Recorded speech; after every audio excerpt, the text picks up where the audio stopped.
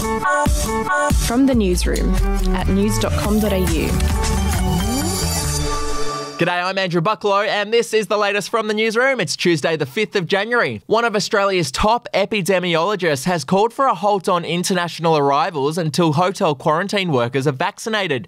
Tony Blakely from the University of Melbourne said that drastic action should be taken now as an outbreak of the highly infectious UK variant from hotel quarantine would be extremely difficult to control. The rapidly spreading B117 strain is considered to be up to 70% more transmissible than the previous variant and has been blamed for an explosion of virus cases across Britain.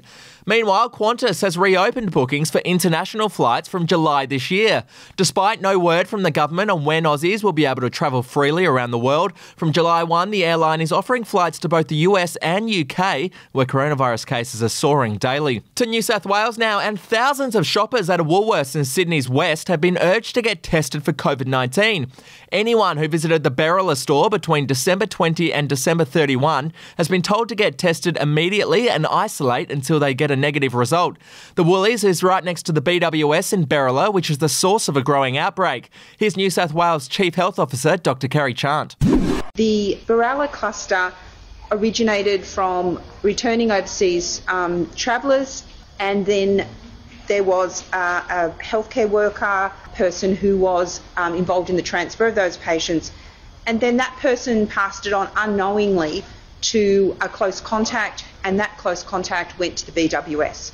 Well, there is a bizarre twist in the reported death of former Bond girl Tanya Roberts. It turns out the 65-year-old actress isn't dead after all. Okay, bear with me. The star's husband thought she had died while he was in a hospital room on the weekend, so he left devastated and called her publicist, who released a statement announcing the actress's death.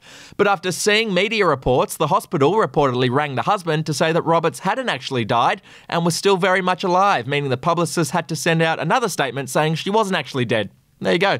And in other entertainment news, Grant Tanya has admitted that he was occasionally under the influence of alcohol while presenting the weather on Sunrise. Tanya made the confession in the I'm a Celebrity Get Me Out of Here jungle. Have a listen to what he had to say. When I was doing Sunrise weather for years, the amount of times that I was, probably still drunk on air in the morning. Really? Yeah, was too many.